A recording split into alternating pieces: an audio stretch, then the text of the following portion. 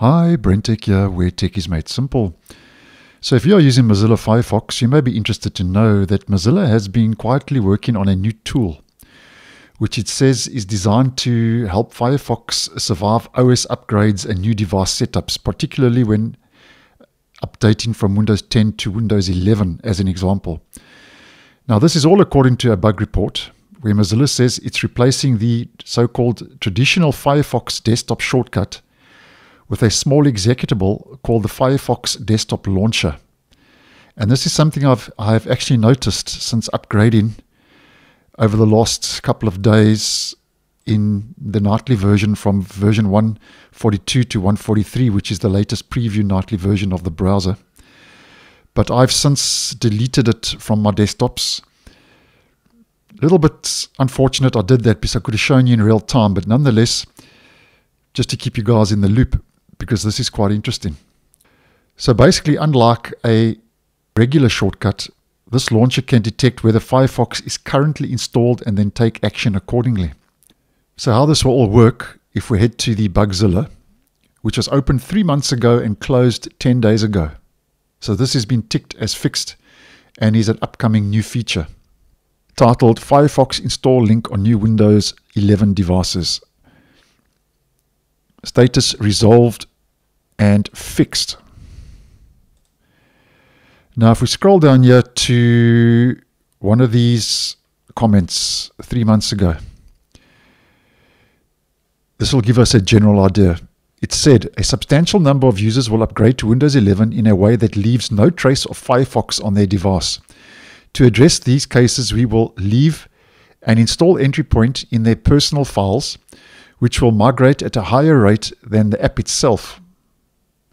In particular, files in the desktop folder are backed up by OneDrive and other cloud storage products and likely to find their way back onto a new device. This app acts as a replacement for the desktop shortcut to Firefox. When Firefox is installed on the user's machine, when the user launches this app, it finds the path to Firefox in the appropriate Windows registry keys and attempts to launch Firefox from that path. When there is no Firefox installation found, the app will attempt to download and run the Firefox stub installer.